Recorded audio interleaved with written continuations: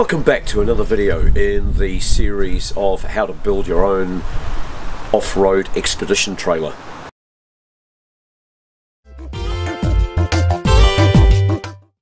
In the last video we talked about the basics of building the body, bonding the floor in, assembling the sides, how the structural channels in the corners, the extrusions hold everything together, and how the sleeping platform contributes to the strength of the whole build. In this video we're going to be looking at sealing the doors and swinging the doors, the systems I've used and how it's all going to work together to form a cohesive structure. Building with EPS foam is simplicity in itself. You just slide the panels into the grooves in the aluminium channels, put in the appropriate amount of rivets, seal it up, and the job's done. Well, it's a little after dawn. It's day 5 or day 6 now of foul weather. It's been stormy, windy, with squally, freezing showers coming over every half an hour or so, and I haven't been able to do much to the machine, but I'm out here this morning making the most of it before the weather packs in again. I'm just gluing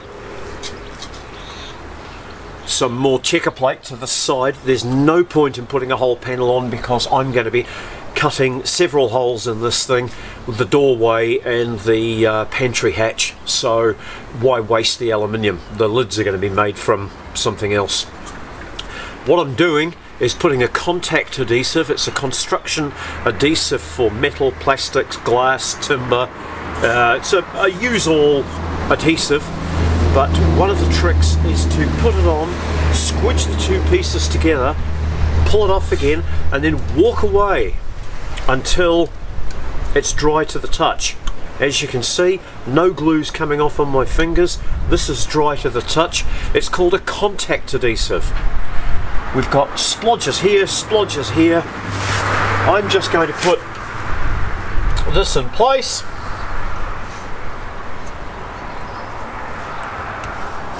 Line it up, and that's it, it's on. I just need to give it a good squeeze out to make sure that it's up tight.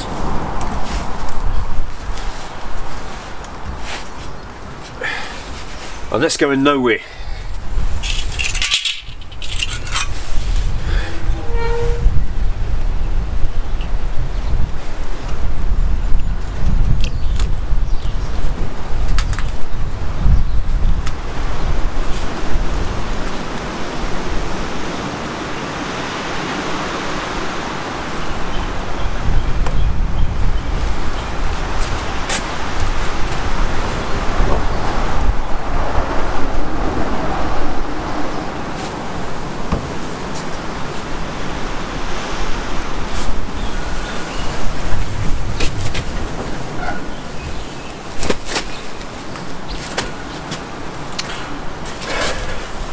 And that's the way you do it.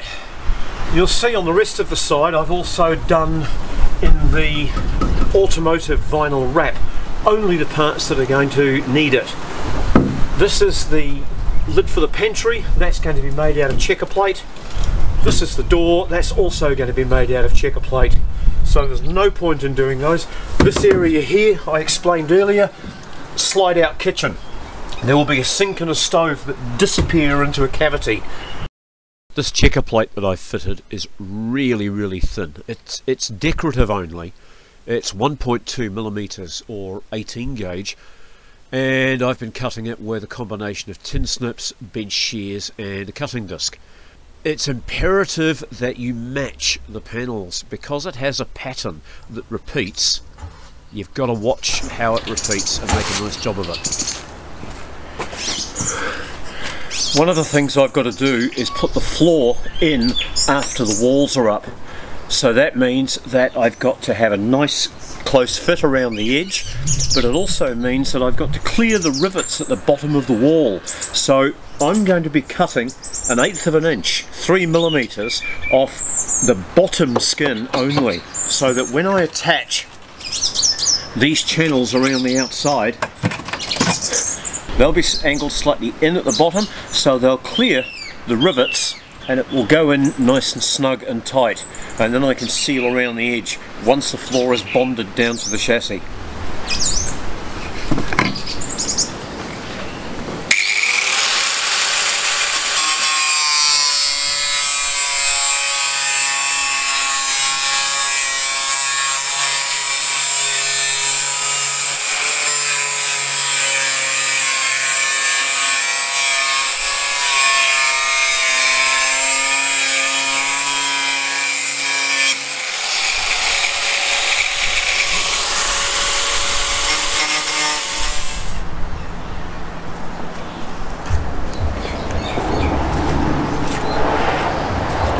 Now's a good time to show you a couple of little tricks that are important when working with this composite poly panel.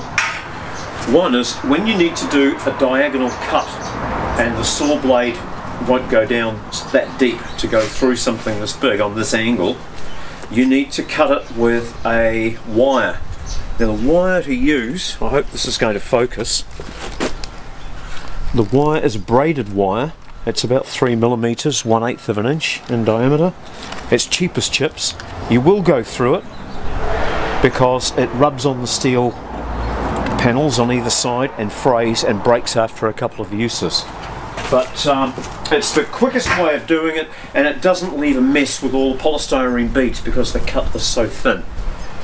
And the other thing that is very important when you're working with this paneling is whenever you're going to assemble anything that is load bearing, like a floor or a mezzanine, in this case a sleeping platform, the rails that it fits into on either side, it's not enough just to rivet them to the side. It needs to be thoroughly bonded and riveted to both sides, and then when that's hardened, the panel needs to be bonded and riveted into the rail with rivets every 4 inches, 100mm intervals.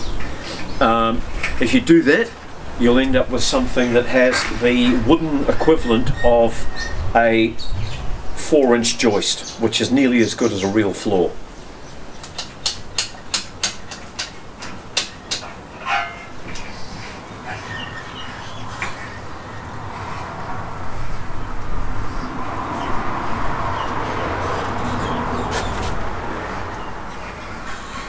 Now these two extrusions have both been roughed up with the wire brush on the angle grinder, so they've got a really aggressive grip on the back here, and I've rubbed down with sandpaper the 2 strips on the wall where it's going to attach as well.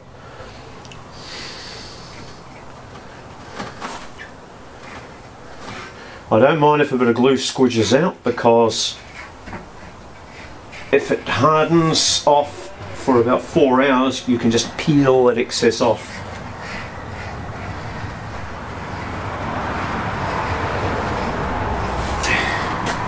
But here's something I always like to do, and that is rub the two together to make sure that you've got 100% coverage.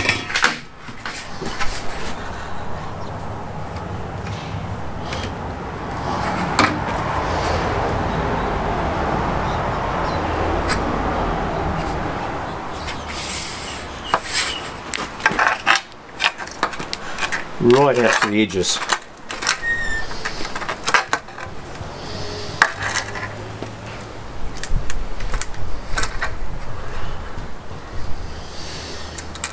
And then you offer these pieces up to the wall, transfer the glue onto the wall, and take it off again. Now we've transferred the glue onto the walls as well. Got a good coverage there. I'll let that glue tack off and then reapply it and hit it with some rivets, and I will have that sleeping platform in before the end of the day.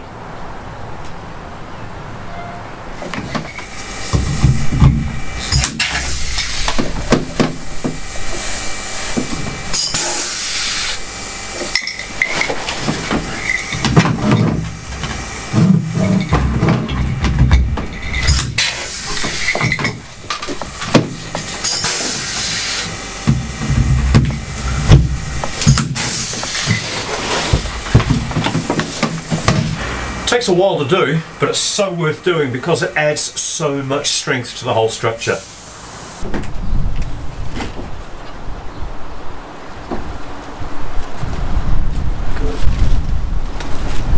It's lovely stuff, this.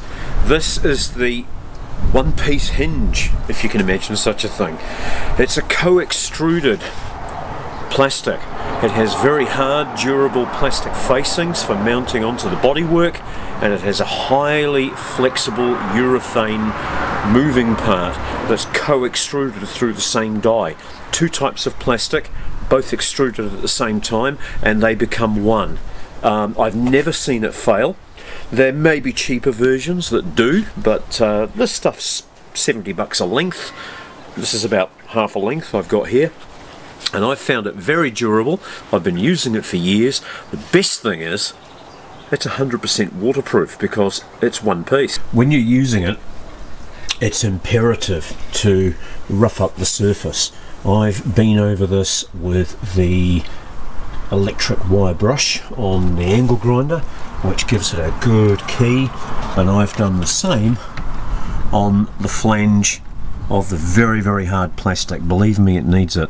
Now, I will be using a urethane adhesive and rivets every 100 millimeters. I do that on all my hinges, even the light duty doors. They all get the same treatment, and I've never had a door drop off yet.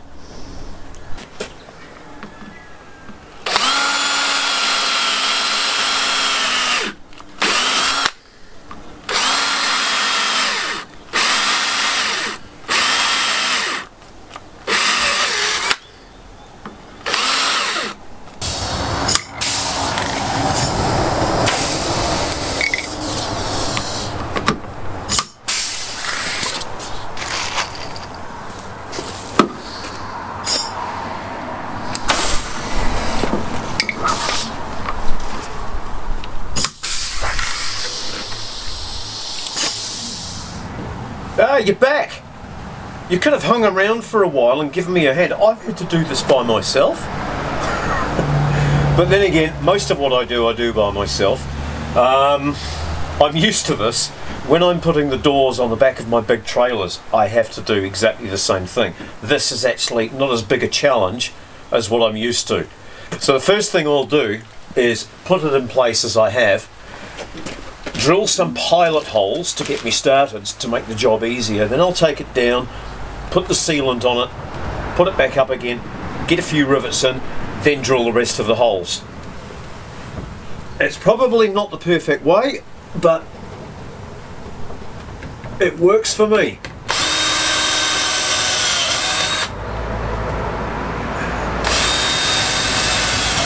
So I've pilot drilled the hinge, which gives me a chance to get about 3 done on each side.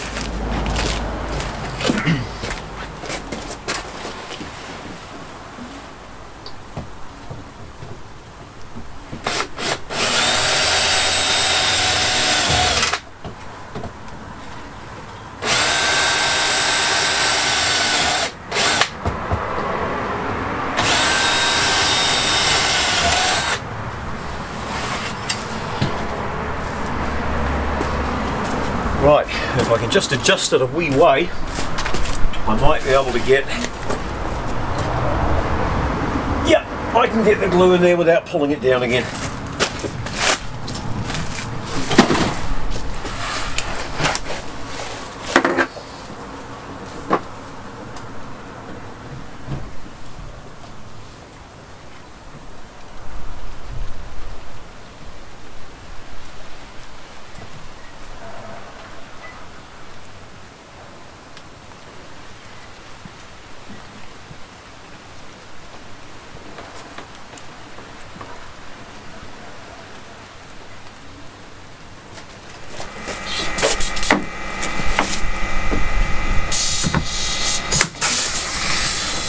Well, it's springtime here, so it never rains all day. We get 10 minutes of this and 15 minutes of that for at least a month here. And then the whole garden bursts into life and summer's on the doorstep, so we can't begrudge a few rain showers.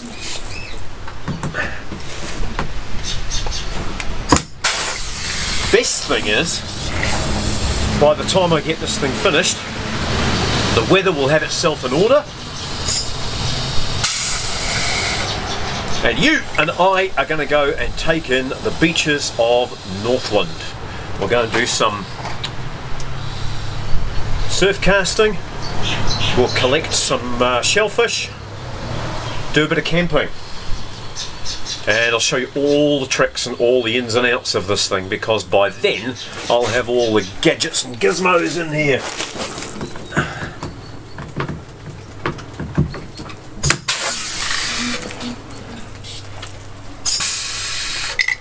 Last one. Yep. Done, done, done, done, done, done, done, done, done, done. We've got a door. And here comes the rain. Put the camera away.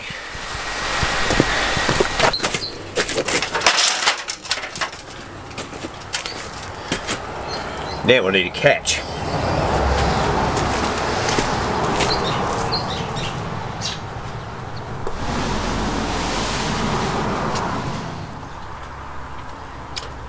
I just had a thought. I haven't explained to you guys what my plans are for this. It's not just a door, it's not just an opening hatch. I've deliberated about this for days, maybe even weeks. This is what allows me to make the sleeping area person-sized. At the moment, the trailer is built as short as possible to make it tow well on tight bush tracks. For sleeping in, I've got to extend the rear end by 20 inches. I've toyed with a pop-out, toyed with canvas, a sort of a fold-out base with a canvas bubble that folds in when you put it away. I've toyed with something that hinges at the top and has a solid bin type of arrangement, so as you lift it up the sides come out with it and you have to put up with a slightly curved floor.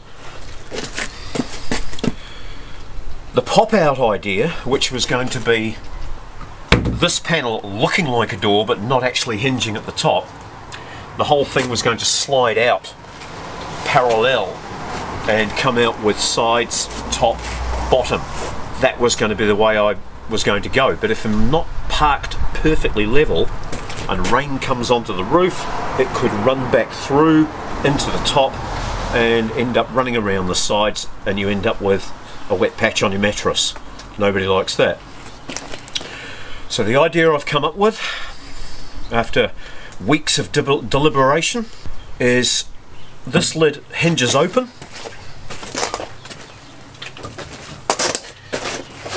Inside, it has hinges on three sides. Those hinges allow panels, which are stored flat against the door, to fold down. Side, side, rear. They fold down, they lock in the corners and seal. Then under the mattress in here, I have a separate board that slips into a channel around the bottom, and that provides me with a solid cubicle that I can drop the mattress into and lengthen the sleeping area. No chance of leaks. This will be on a slight lean like that so that the water will run off. These sides will be underneath the edges so that any rainwater will drip off the sides. No risk of it getting inside. No way rain is going to come back up and through the labyrinth of seals and joins in the bottom. I think I've got it sorted. This video has been one of a series that I've put together to inspire you to build your own off-grid, off-road camper. You can do it. Have a look at some of the other videos I've done. You'll see how I made the amazing gull-wing door for just on $50. You'll see how I've done the electrics on a real shoestring budget and saved some parts from landfill. You'll even see what's in the box. I've handpicked for you 1 or 2 videos that are going to be appearing on the screen in just a moment. Have a look at those, and when you've got a little way down the track, show me how your build's going. I'd love to see.